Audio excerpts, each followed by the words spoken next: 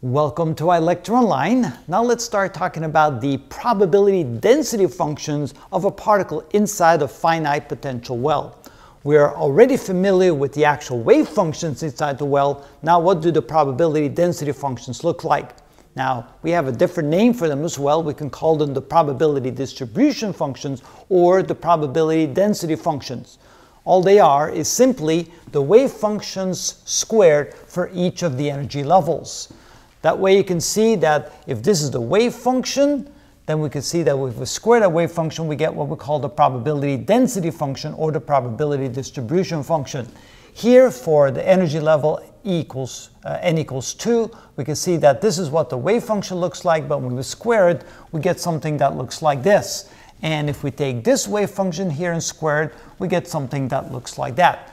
Now these wave functions are proportional to the probability of finding a particle there. Not the actual probability, but proportional to the probability.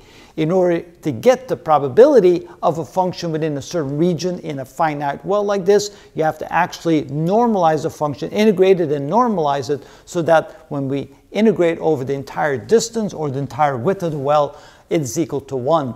But at least the shape of these functions are exactly the same as the shape of the probability of finding the particle in that particular location. So you can see for energy level 1, for energy 1, or for energy where n equals 1, we should say, we can see the highest probability will be right in the middle. For energy 2, we can see that the probability is highest at these two locations right here and less over here, and the probability will be higher over here when n equals 3 for the third energy level and so forth. So you can see that again, just like with an infinite well, we have the similar patterns, except that here the waves will just go a little bit farther, and yes, there will be probability of finding the particle outside the region 2, in other words, inside the barriers as well, and we'll talk more about that at some later videos. But now at least you have a good idea of what the wave functions look like and the corresponding probability density functions.